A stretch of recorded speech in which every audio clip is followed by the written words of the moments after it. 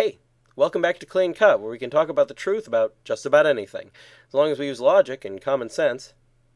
This season, we're taking a closer look at the temptations that people have to see if we can figure out why we're tempted to commit sins. People generally commit sins because they're after something they want, and they sin in an attempt to get it. So we're looking over the things people want. Today, security.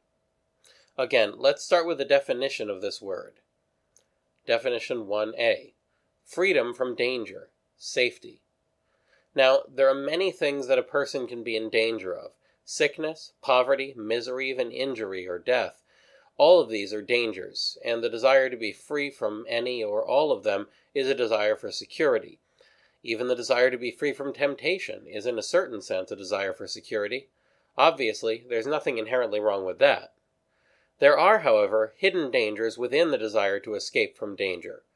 A person obsessed with security might spend too much time or money on a means of protecting themselves to the point where they refuse to help others. They might completely hide themselves away from the world out of fear and never make any progress in the spiritual life.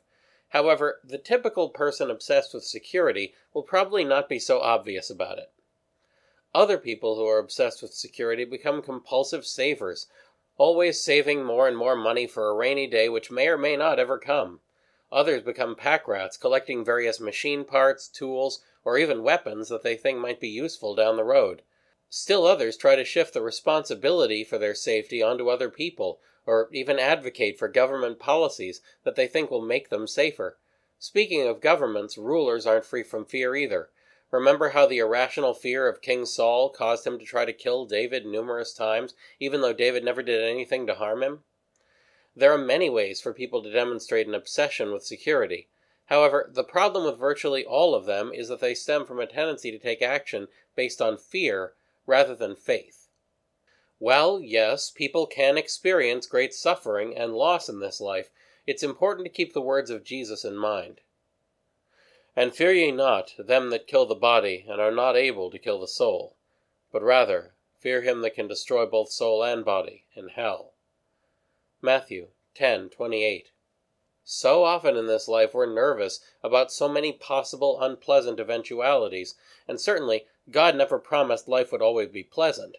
It's not wrong to put off unpleasant times through preparation, but...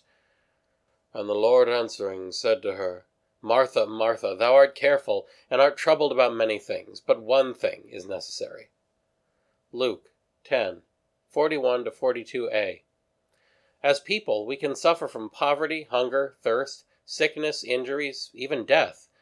But if we remain in a state of grace, on good terms with God, all of that suffering will eventually end. That's by far the most important thing, and that is the kind of security that we should be focusing on most, the security of our souls. Next time, the temptation of riches. That's all for now, so keep asking questions, and thanks for watching.